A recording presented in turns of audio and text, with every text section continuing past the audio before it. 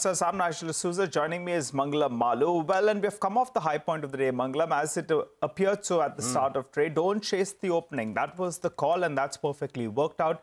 The question is, what do you do from here on? Well, to help us out with that call itself, we are joined by Shivangi, who joins us. Hi, Shivangi. Good morning. Good to have you in as always. What's the trade on the index as of now? Good morning, Nigel. Good morning, Mangalam. Thank you for having me over. So we've seen, the indices are cheering at high levels.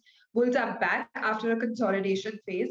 If we talk about Nifty, it did open positive today, but after the opening, we are witnessing slight consolidation and slight profit booking at higher zones. So, despite a good setup, the index has been trading in a very dull manner from the opening zones today. The good part is that FI's long-short ratio has improved to around 70%, which is quite positive, and even the buying flows are intact and correctly seen in the market. So overall, the chart structure and the derivatives data-wise, the entire setup is quite positive, and a hold over here in the index would take it up to 18,500 zones. However, the support is crucial support is at 18,088 zones. All right, we take that point. The bulls are back, but bears are not giving up, their stronghold upwards of 18,350 onwards. So that's something we'll be watching out for. But individual stocks, a lot of them are doing well, Shivangi, this morning. PVR, for instance, in fact, this week it's up about 3.5% currently at the highs of the morning. Bata is doing well. Chambal Fertilizer as well is among the stocks which is gaining. What do you have on your list for us? So on my radar is first from the banking space.